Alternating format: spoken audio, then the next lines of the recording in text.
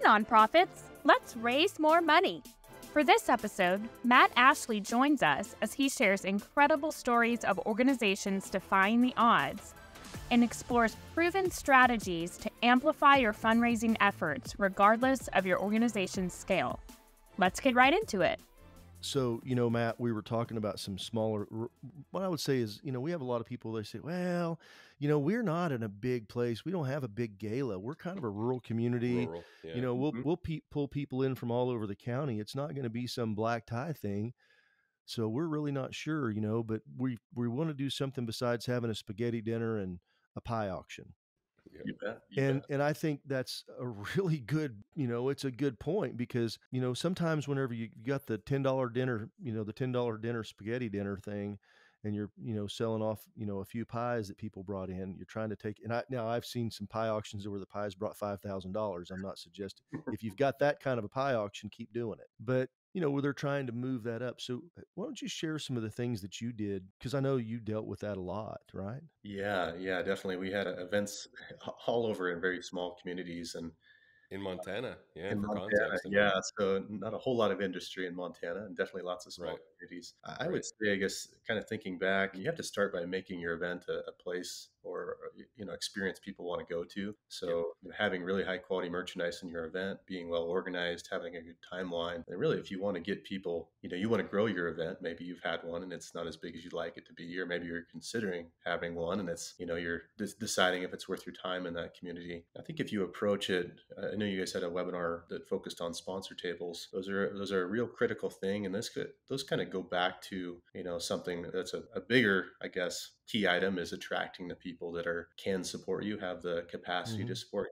Even in those small communities, there are those individuals in those towns that are able to support you, and it's kind of getting yourself organized, your committee, your team organized to attract those people to your event that have the capacity to support you and your organization. And like you preach, Jason, is being well equipped to share your mission, why to come to this event, what it's going to accomplish. And you'd be surprised the funds you can raise in those small communities if you're organized and you attract those business owners, doctors, businesses. Yep. Them to bring their clients and treat it as a stewardship event for them, or really a marketing event for them to bring their customers or bring potential clients or network with the community. And even in those small communities, those dollars can add up significantly for the mission. There's opportunity there.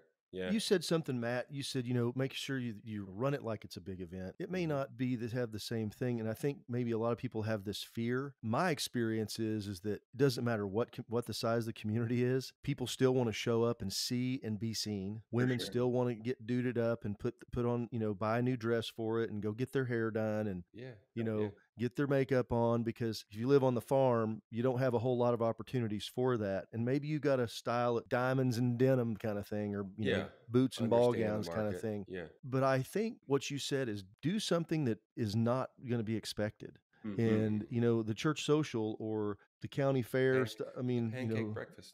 The Hinton Rodeo dance was big, this is something different. And I think that you're looking to draw a different crowd. I'm not saying different, but a different mindset. Yeah. Definitely. I'm going to interrupt you, Mac, before you even answer. For some weird reason, the two things that I heard, I gravitated towards from what you were just laying out was be creative and be disciplined simultaneously. You know what I mean? Like have high creativity, make it an event that folks want to come to, but be disciplined. And like you said, treat it like it is a big event because that's what you want to grow into. So why not lay the foundation now? So I just feel like a healthy dichotomy of creativity and discipline, right? Having everything dialed. Yeah. Well, did you find that to be true, what I was talking about, as far as, people wanting to get out, be seen, dressing up, doing that kind of stuff? Very much so. And yeah, very much so. And it goes back to kind of your marketing. You want to let people know the event early, when it is, get it on their radar, hit them multiple times. So it becomes kind of you want to position yourself as this is the event of the year in the small community to come to, no matter what your organization's mission is, you want to make it the place to be. And what we saw is some of our smaller events across the state that I worked in, those were the events that some people enjoyed the most. We had events as large as, over 750 people. And we'd have individuals from those communities that would search out our smaller events that were, 100, 150, 200 person events, or less than 100. They would travel to come to those events. So if you're an organization that has, events across the state, you might be able, or region, you might be able to attract some of those supporters that, want to support you at another event and go experience it, and maybe a little more intimate setting than what your larger events have grown to. Yeah. So you do attract people outside the community, I guess, too. Yeah. Well, if you live in the city, a 15, 20-minute drive feels like an eternity. Mm-hmm. Yeah. If you live in the country, driving 2 An hours hour, to go to 45. dinner Yeah, is yeah, you don't yeah. even think about it. Yeah, It's just it's just what you do. Yeah. And Right. I grew up in a very small town.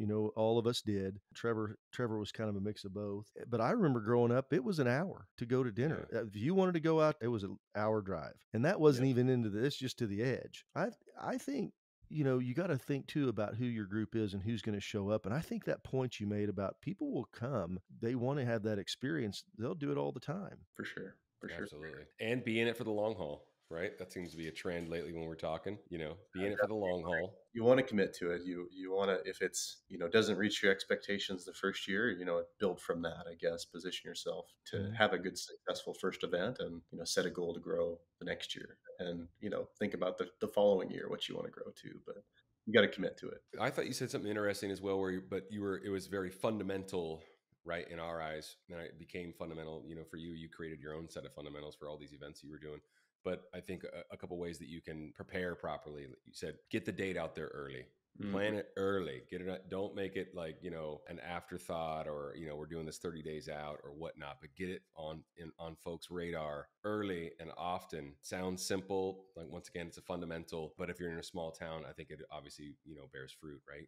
No doubt. I don't want to beat a dead horse on this, but we were just very strategic about following up with those business leaders in the community, businesses, doctors, the people we wanted at our event. We kind of, plotted those folks out, and then we had a plan, devised a subcommittee in those communities of, hey, follow up with this person or this business, 6 months out from the event or further, and get it on their calendar. Smart. Follow up with them again, keep hitting them up until, eventually they were coming. We had them by the table. We wanted to come, and they were inviting their 7 friends to join us that were, high clientele for us, I guess, that we would have never attracted had we not, worked really hard to get that business owner in the event doors. So yeah, I can't overemphasize that importance enough, is have a plan, especially to attract the people you want there and that have the capacity to support, and follow through with it. Don't just, open up the invitations, online, and I guess hope isn't a strategy. Totally. People come to your event. So awesome. I have just something to kind of button on the end of that. And this is, I kind of started feeling this little twitch come on, because I know Trevor's heard it. I know Matt's heard it. We work with, so many nonprofits and big ones. We work with a lot of really big ones, but we also work with a lot of small ones. And one of the things that just makes me start twitching, I want to break the duct tape out and start taping my head around my head so my head doesn't explode, is whenever somebody goes, well, we're just a small nonprofit. We're really small. Well, we're just small.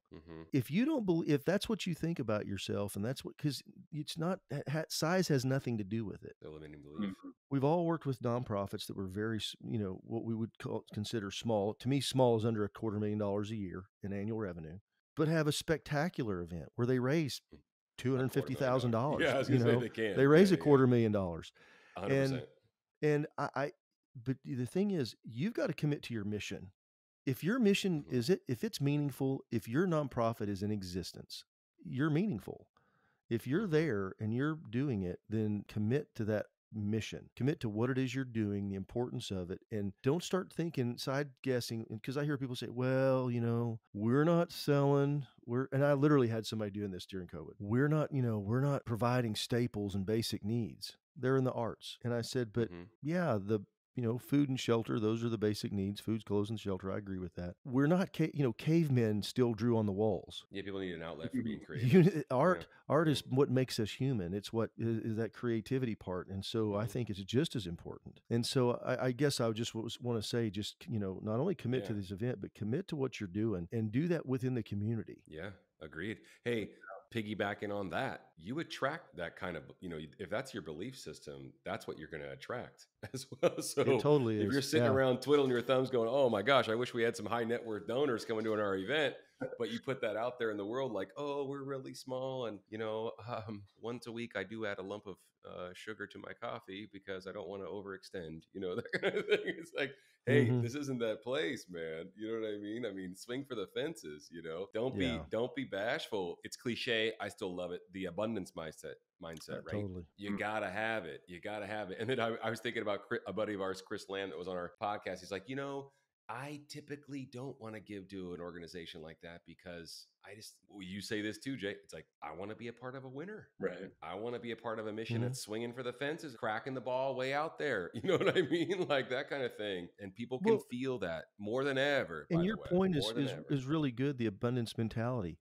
There's some people that go, yeah, I that's what I do. This is where I want to believe because I love the arts. I love, I'm using that for an example. Yes. I love it. It's a big part of my life. I want to make sure that these kids have it because, we're teaching have the kids art camp. I don't know. I'm just riffing here. There are going to be a lot of people in your community that feel the same way you do. sure. You probably already know them. Yeah. Don't underestimate their willingness to dig in their pocket deeper, especially when you're wanting to do something special, especially when you're wanting to take you go to that donor and you say, hey, we really want to take our event to the next level. We really want to do something this community can be proud of. We want to do Yeah. something that's going to really attract other people like yourself. And we'd like to make sure you're on board and get that support. Yeah. And people with If capacity, they don't think about helping 5 people. They think about helping 500 people. Yeah. You know what I mean? Right? Like, Yeah. we don't want to help 5 kids. I want 500 kids going to that. Well, I think camp. You know what I mean? I've used this example before. There was a lady who was at this event, and I said, "Who's your biggest donor? Who's your biggest fan?" I'm asking the executive director. She goes, "That's Miss Johnson. That's who's here." Well, I went and talked to her. She goes, "Why?" I said, "Because I'm going to ask her for some money." I don't know.